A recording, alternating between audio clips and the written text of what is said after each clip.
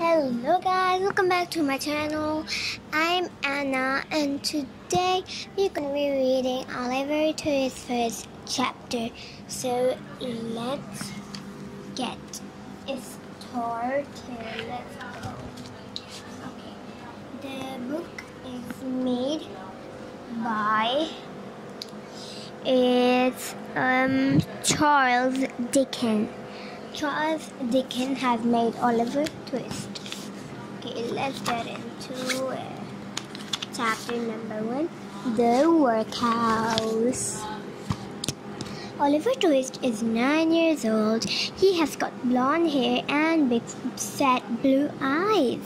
He is sad because he hasn't got a mom and he hasn't got a dad. Oliver is an orphan.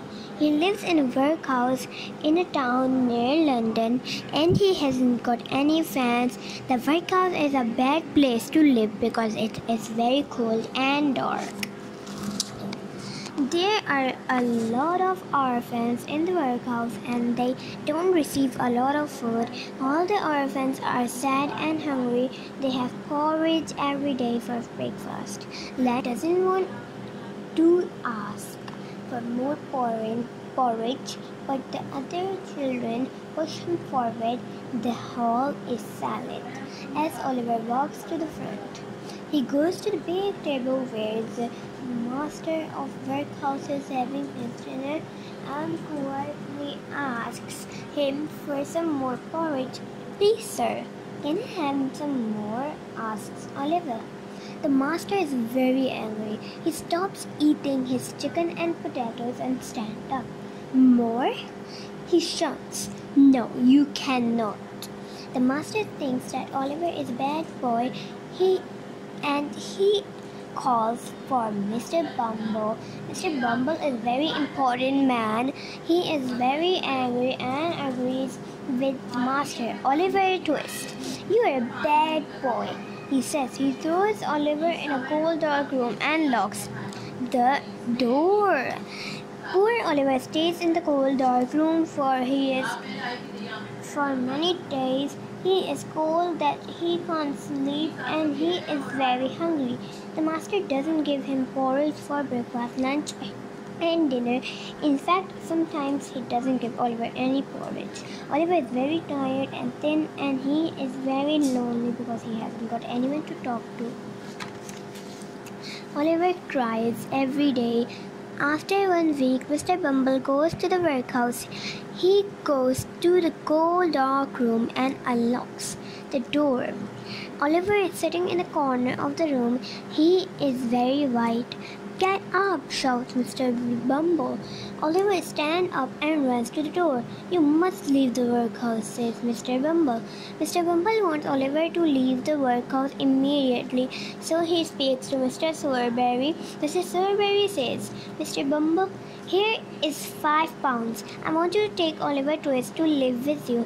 He can work in your shop." Mr. Sowerberry agrees, but not because he is a kind man. He wants Oliver to work very hard in his job. "Come with me, Oliver," he says. "I have got a lot of work for you to do." Poor Oliver. He doesn't want to live with Mr. Sowerberry, but he must leave the workhouse. He hasn't got any clothes or toys to take with him to Mr. Sowerberry's house. Page number 14. It is grey and rainy when he leaves the workhouse and the other orphans don't say goodbye to him. Mr. Sowerberry lives with his wife, Mrs. Sowerberry. Mrs. Sowerberry is fat and ugly and she has got a horrible mean face. She doesn't like Oliver. She is making a big dinner when he arrives. She is cooking beef and carrot, but she doesn't make any dinner for Oliver. "There is no dinner for you," says Mr. Sowerberry. "You are a bad boy, so you can eat with the dog." The Sowerberry dog is a black, big dog. It eats all the food and so there is nothing for Oliver. Oliver is hungry and tired. He wants to go to sleep, but Mrs. Sowerberry doesn't give him a bed. "We haven't got a bed for you," says Mrs. Silverberry. You must sleep on the floor. Oliver goes to sleep on the cold, hard floor. He's very sad. The next day, Oliver meets Noah in the kitchen. Noah works in Mr. Silverberry's shop. He's a big boy and he has got a horrible mean face too. He doesn't like Oliver and he says horrible things about Oliver's mother. Your mother didn't love you, he says to Oliver. Oliver didn't know his mother, but he is sure she loved him. Oliver is angry. My mother did love me, he shouts. No, she didn't, shouts Noah. Stop it, be quiet, shouts Oliver. But Noah continues to say horrible things. Oliver becomes angrier and angrier. Suddenly he hits Noah on the head and then Noah hits him on the nose. The two boys start a fight and they make a lot of noise. Miss Silverberry hears the noise. She runs into the kitchen and sees Oliver and Noah fight on the floor. Stop fighting immediately, she shouts. Oliver and Noah stand up. Mrs. Silverberry doesn't like Oliver, but she likes Noah. Come here, Noah, she says. Are you okay? Noah runs to Mrs. Silverberry. He tells her that he has got a headache because Oliver hit him on the head a lot of times. I don't know why. Oliver hit me so many times, my head hurts, says Noah. Mrs. Silverberry is furious. Page number 16.